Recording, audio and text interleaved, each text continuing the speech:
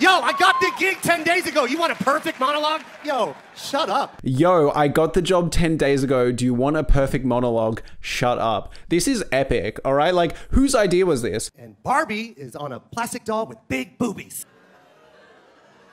I used to float, now I just float. Really, do it again. Like, you better cross. Wakanda forever. Yes! That's it! Is this racist? So Jo Koy has done an opening monologue for the Golden Globes just last night. Already, in less than 24 hours, he's had to issue apologies. Cutaways, it was a compliment. It's like she could be more intimate tonight. That's all. He's already on morning news explaining that it didn't go well and it was a really hard job to do. As far as like, I don't think you should feel bad. I mean, you got a ton of laughs. I mean, if you had, I mean, were there some specific moments that you're talking about? Because I mean, I thought it was still overall decent. I am yet to see the full thing, so I'm just wondering how bad could this possibly be? I'm also wondering, are people overreacting, or is this as cringe as people are saying? Complete dead room. Wait, he loses it. Wait.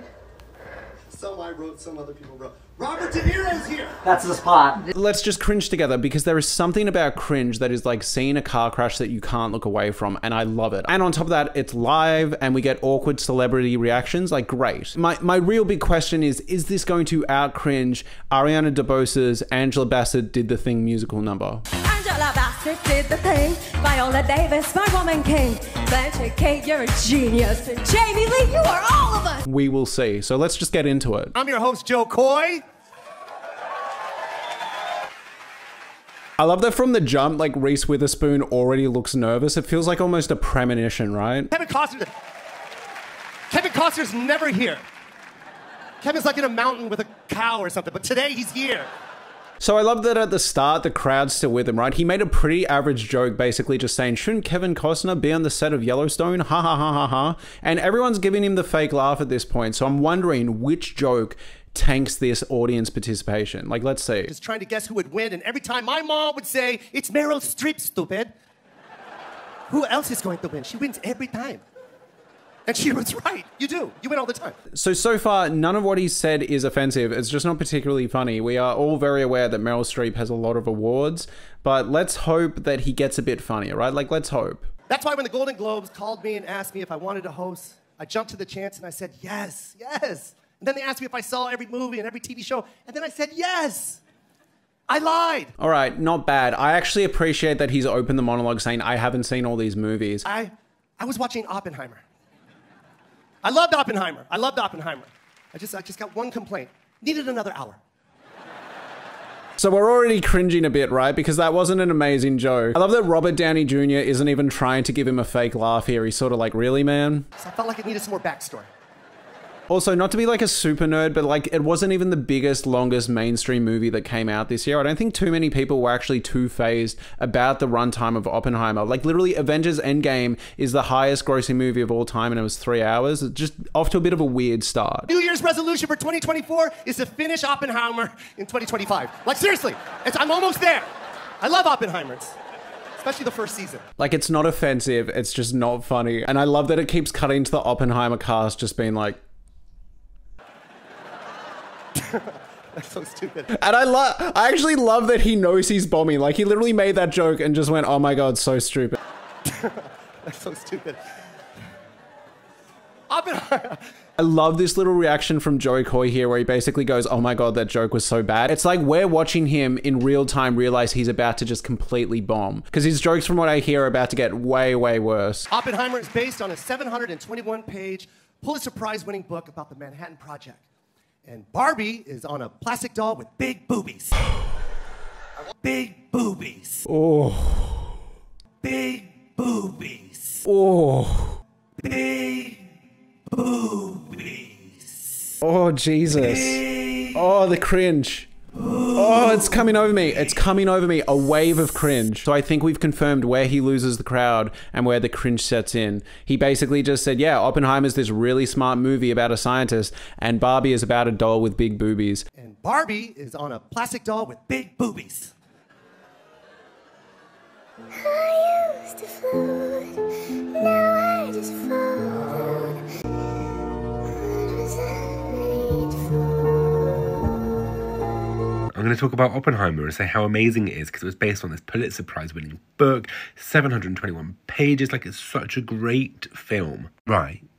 And is there a punchline? Yeah, I'm going to compare it to Barbie, which is a film about a plastic doll with big boobies. Please tell me you're not going to say the word boobies. Of course I am. Boobies is hilarious. And so is the joke. This is a bad joke. This is a really bad joke. First off, the word boobies in general, just painful. Big boobies. Boobies is hilarious. And so is the joke. Also, you know what? I'm not even particularly offended that he's highlighting that one of them is this really, really smart intellectual movie on paper and the other one's just a movie about dolls. Like, I can deal with that. But the thing is, the reason this joke isn't funny is twofold. One, a lot of the appeal of Barbenheimer, the reason it was this meme, the reason it was this big cultural event, is the acknowledgement that two movies in completely different fields, appealing to a completely different demographic, are competing on the same day. That was kind of the big joke, and that's why people started doing the double feature. Like, as a society, we've already acknowledged that joke, like two movies that couldn't be more different. And one of them is this really big, grandiose 3-hour epic, and the other one is a silly, goofy, fun Barbie movie.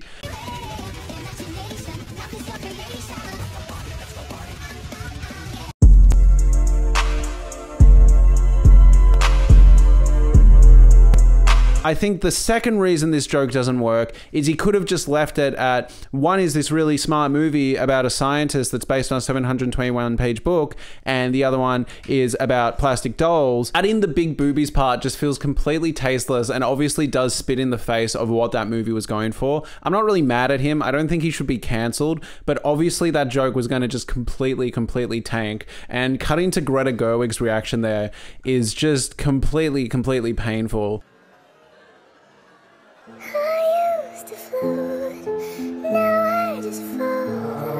I can handle the joke, I just think it's painfully unfunny. And the joke really needed to land to be able to get away with that, and it just didn't. Watch Barbie, I loved it, I really did love it.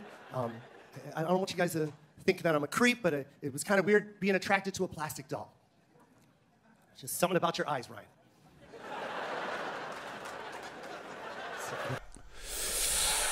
Oh, Jesus. Just kind of painful. The extent of the thought of this joke is pretty much just, ha ha ha, you thought I was talking about a girl, but I was actually attracted to a guy, and that's not what guys should be attracted to. Ha ha ha ha ha. I also think Ryan Gosling's reaction here is interesting because it seems like he's almost not giving a fake laugh because he's so put off about the big boobies joke. Big boobies. And honestly, like, fair enough. Like, the big boobies joke was really bad and spits in the face of what Barbie was going for, and not even for a good punchline. It's for a punchline that we all already acknowledged, and it's the reason Barbenheimer existed. Just really fucking bad. The key moment in Barbie is when she goes from perfect beauty to bad breath, cellulite, and flat feet.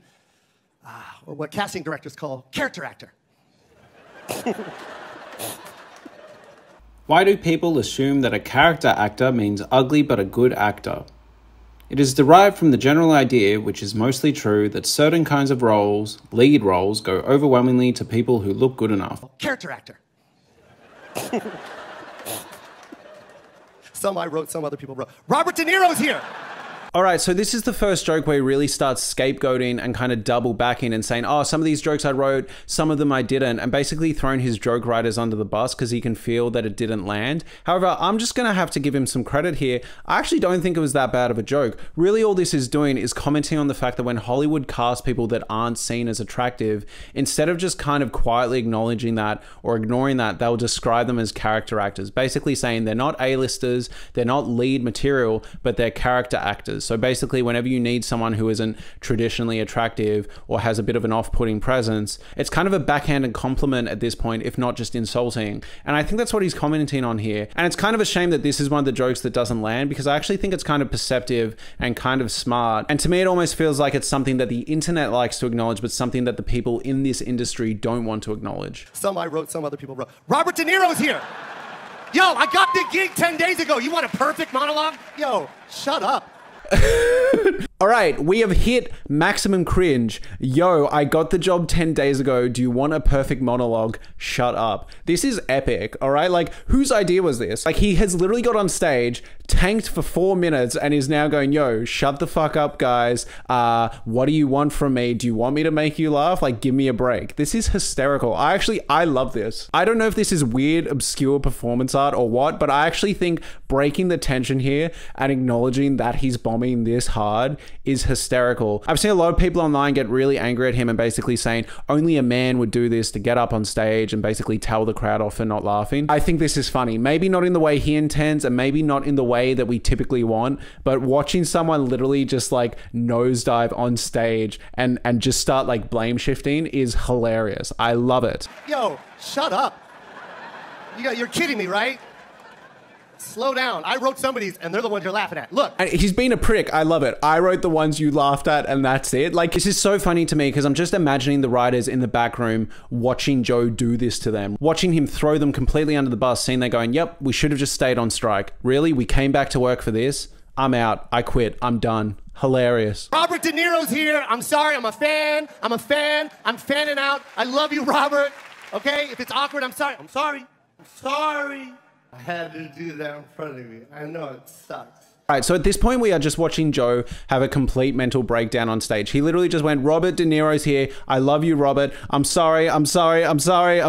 Like, this is bad. He is spiraling at this point, hard. I'm a bit awestruck. This guy's amazing. Decade after decade. He just kills it every single time. I don't know how you do it, man. Swear to God.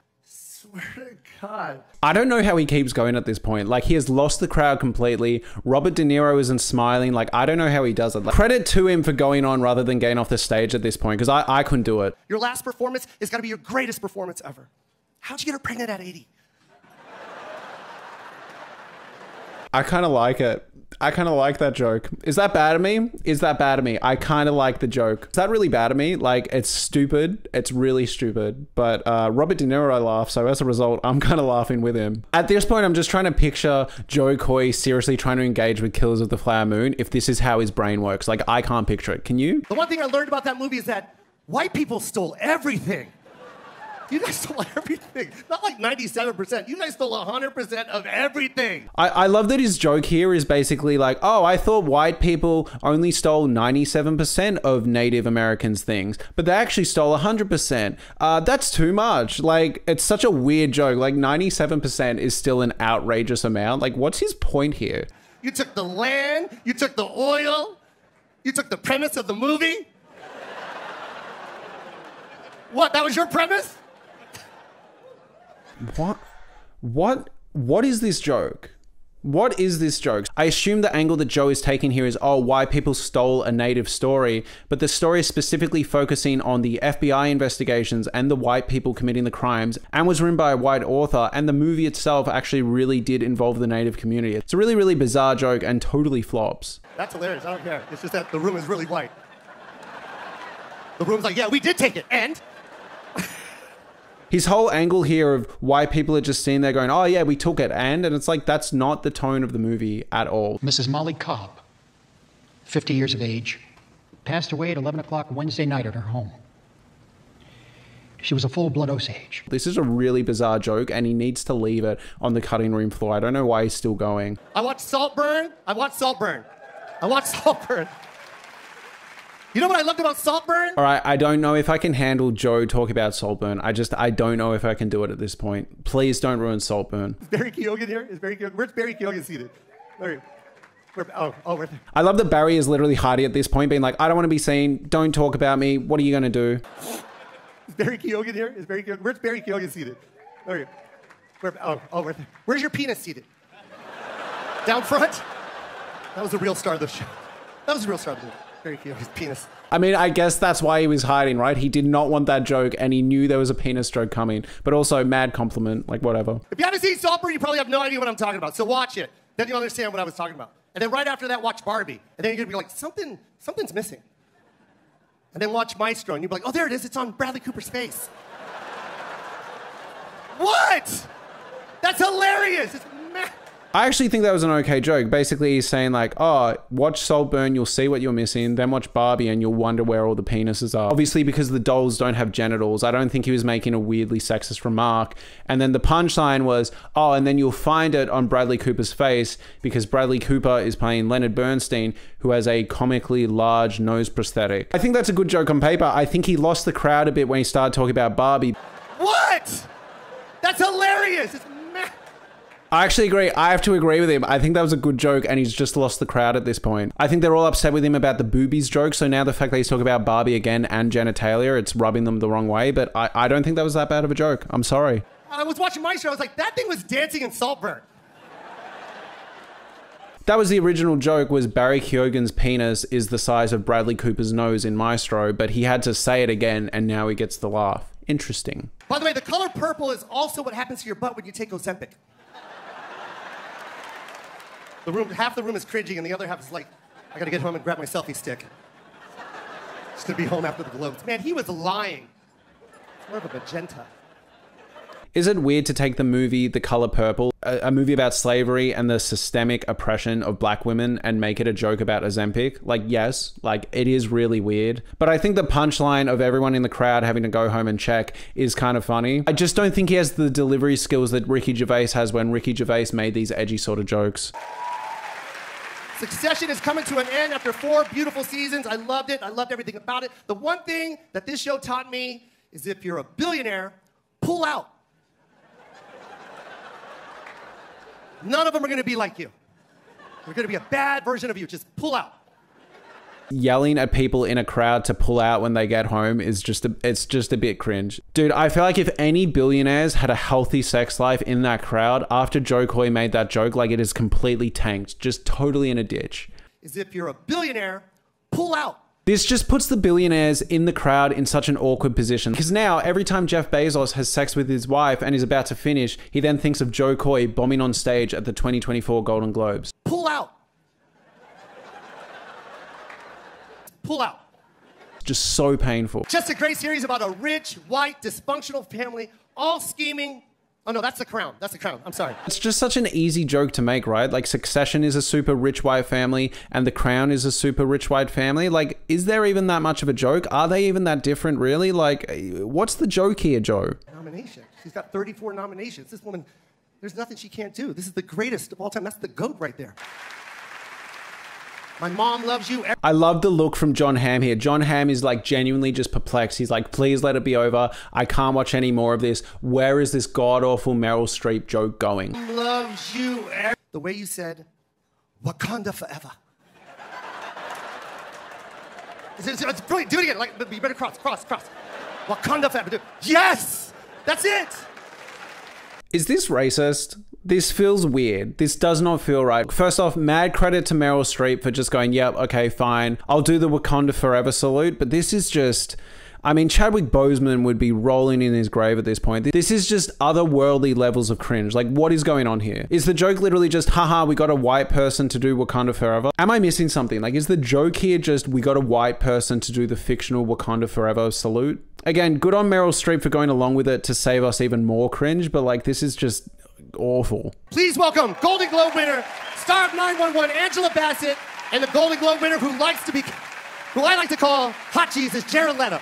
All right, well, that was awful. Thank you so much for watching. If you enjoyed this video, please subscribe and let me know what you'd like me to cover. Thank you so much.